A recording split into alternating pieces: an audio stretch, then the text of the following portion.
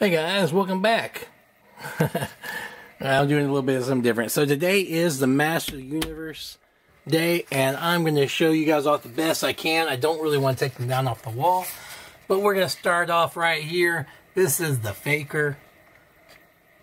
Pretty cool if you haven't seen him. He plays an important role. And then this is Battle Cat. He's probably the best Battle Cat I've ever seen, because if you take his mask off, he actually looks like Cringer. Whereas most of the old school Battle Cat, you take his mask off, he looks all mean still.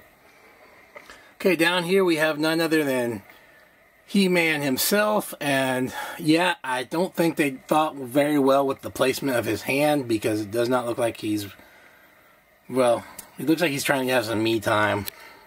Then we shoot over here, we have Skeletor. Then we have Evil Lyn. It's pretty cool. I'm surprised we haven't gotten a supreme form of her yet. I'm sure it's coming. Moss Man.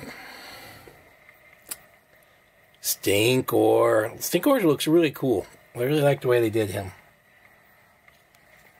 And over here we have Scareglow.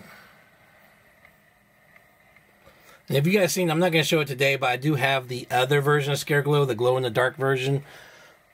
He's up on top.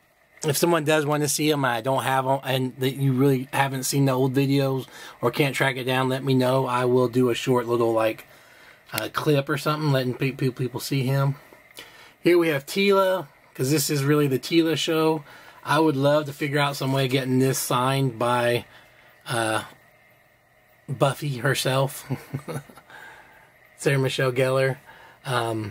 Over here we have Andra. Y'all know that's her little pal. Next we have Man-at-Arms, pivotal role, father of Teela. Spoiler, sorry if you don't know that. Then we have Fisto.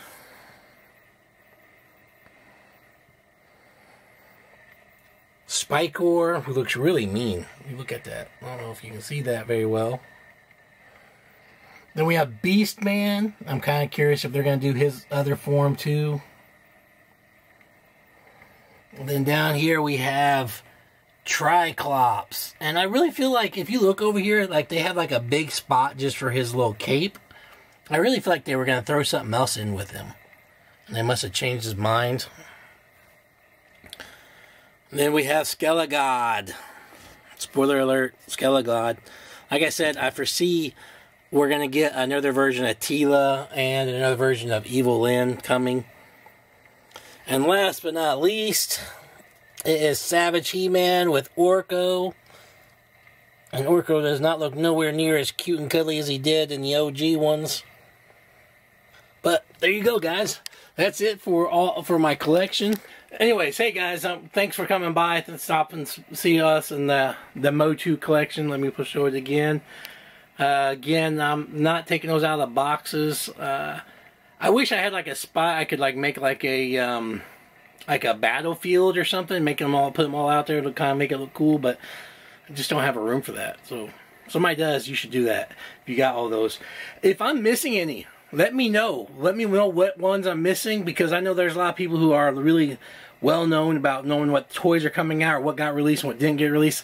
All these I've stumbled upon. So that's it, guys. That's all I have for today. I hope you guys enjoyed it. I mean, I know it's kind of a short video, but I told you I'd show you my Mewtwo stuff, and there it is. Well, of the Revelations anyways. I still got some other Mewtwo stuff. Coming up, I got another video of some hunts and some mail calls, and then I'm going to be showing you guys some of the pops I have that I resell and stuff, because Dusty's Act Toy Show in Garland, Texas is coming up next Sunday. Not Super Bowl Sunday, next Sunday, which I think is the 20th. You guys should make it out there. I can tell you right now, if you live here in Texas and you come by there and tell me, hey, I watch Awesome Toy Box, and show me that you're subscribed, I'll give you 10% off. So remember that. Anyways, you guys have a good day, and as always, collectors help collectors.